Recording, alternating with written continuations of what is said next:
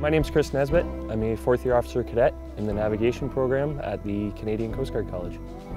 So the Marine Navigation program, my program was 4 years long.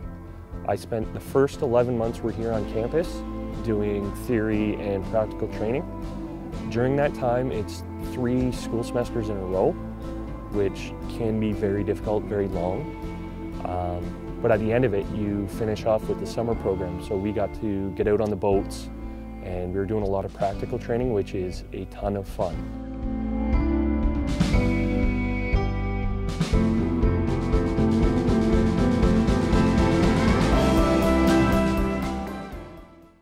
After summer program, we went out on the boats for sea phase. One thing I didn't realize that when I was at the college was how much of the country I got to see. First sea phase, I flew to Quebec City.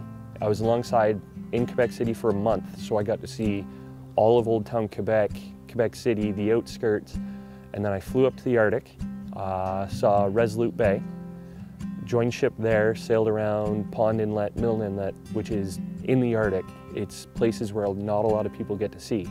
After Christmas, I went out to BC and I sailed up and down the inside and outside passage of the West Coast. So definitely the highlight was how much of the country I got to see. And it's something I didn't expect that I would see that much, but I saw a lot of Canada and it was amazing. After sea phase, I came back, and that's when we did 2 more semesters, second and third year, and another summer program where we do sailing on the Contessas, sailing on the larger vessels at the college, which that was my funnest semester because I learned to sail, and that's something that was always like a dream of mine coming in. I was really hoping to learn how to sail, and that's what we did that summer. It was a lot of work to get through.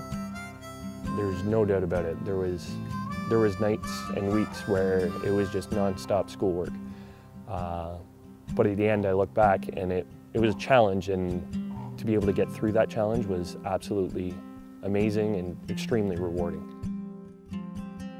I'm graduating June 3rd.